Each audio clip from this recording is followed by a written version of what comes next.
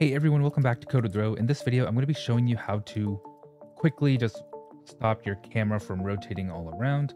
For example, for me, I want to create a very specific, just locked camera on my character, but I can currently rotate it and I don't want that to happen. And this is how you do it.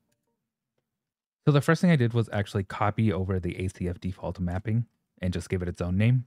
Because this is in the ACF folder, I don't want to mess with the plugins folder. And then after you copy it, I already did this on mine, so I'm showing it on the ACF, but make sure you do make a copy of this.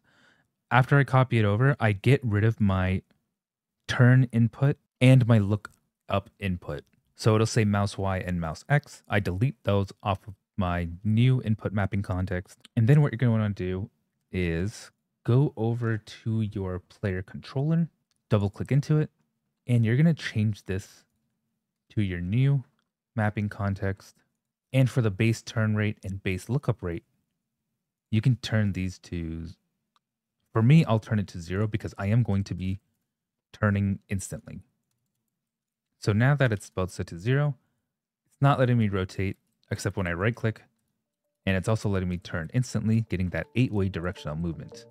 And that's exactly what I'm looking for. And that's a really quick tutorial on how to prevent your camera from moving. And yeah, that's pretty much it for this one. Thanks for watching Code with Row. Like and subscribe. Feel free to join my Discord and support my channel via Patreon in the description below.